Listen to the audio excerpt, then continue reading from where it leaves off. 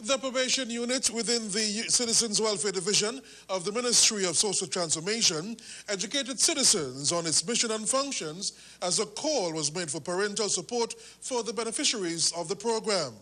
Recently, the unit held a sensitization meeting for parents and other individuals at the Multipurpose Cultural Center. Probation Officer Alicia Byers gives the rationale behind the meeting. This meeting is intended to serve as the beginning of an important dialogue between all partners, including youth, families, the youth themselves, victims, and other service providers. Its purpose is to ensure that all parents are knowledgeable about probation.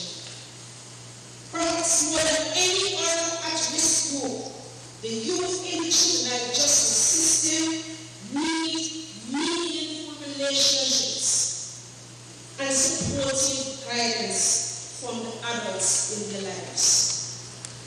Everyone has a personal stake in healthy development of each child and could play a role.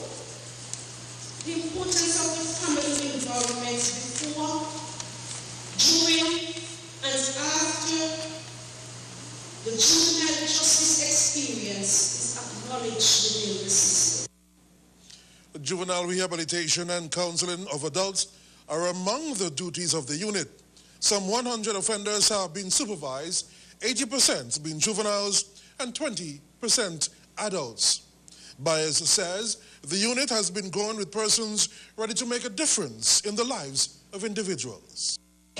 We are proud to report that we have 11 probation officers, all of whom have received tertiary education in addition to having garnered the skills and knowledge to provide guidance to those who are placed in our care. The mandate of the probation service is rehabilitation in respect of reducing crime, and the most critical component is non-custodial care. Their interactive session saw members of the unit in attendance to illustrate through presentations the usefulness of an initiative that has been changing the lives of youth in Antigua and Barbuda.